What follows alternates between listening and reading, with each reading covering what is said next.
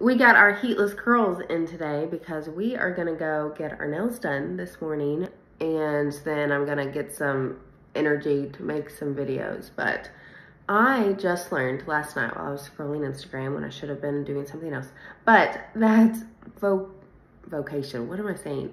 Post-vacation, like blues or depression is a real thing. Did you know that? Because I think I got it, and it made me feel a little bit less crazy. I've just been so down, and I'm like, take me back to Florida. I don't want to do real life anymore.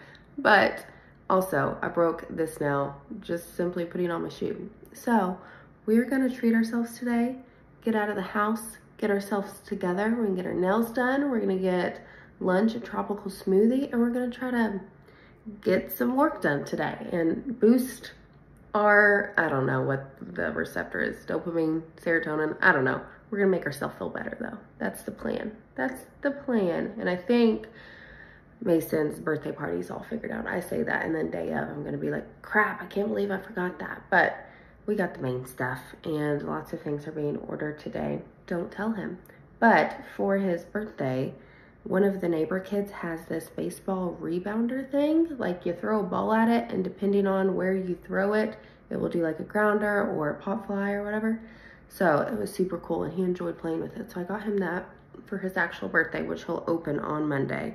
But his party, which is on Sunday, I just ordered like baseball jerseys. Did I already tell you all this? I don't know. But I ordered baseball jerseys for them to play baseball, little scorekeeper things. No, basketball jerseys, baseball plates. Whoo, I've even been getting good sleep. I'm just out of it. And it doesn't help that I'm all like congested. I got some virus thing. I don't know what's wrong with me. The point is that I think we got it all figured out. And we recently went to a birthday party where like the kid did not open his presents in front of everybody else. And Mason was like, why didn't he open the presents? And I'm like, you don't have to. Like, just keep playing and open those later. And he thought it was the greatest thing ever. And honestly, I agree, because they don't want to stop playing to awkwardly open presents. And then I'm like, say thank you. And it's just a whole thing, you know? So I'm kind of hoping we can skip that part this year. No offense if you're coming, but we'll open your presents and be so thankful in private. But it's gonna be a great day. It's gonna be fine. So yes, we're gonna get nails done today, boost our morale, get some tropical smoothie. Mason asked me to get him some, I will, and make some makeup videos, and then that's it. And I'll go live later tonight, and maybe I'll be in a better mood. But I hope you have a great Wednesday.